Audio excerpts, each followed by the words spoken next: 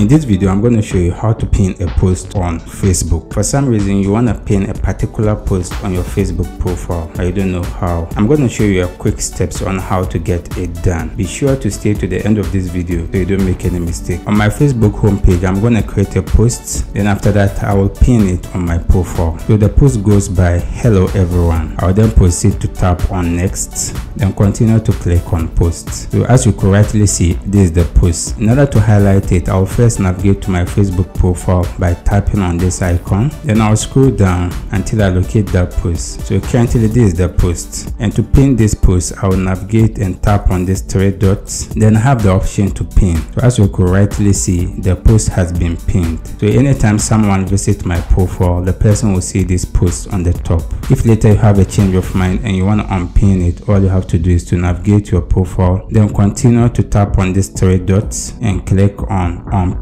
posts. So congratulations, the post that you've pinned previously has now been unpinned. If you have any question, you can leave it in the comment section. I'll do my best to attend to you. If you enjoyed this video, consider to check out our next video. See you in the next video.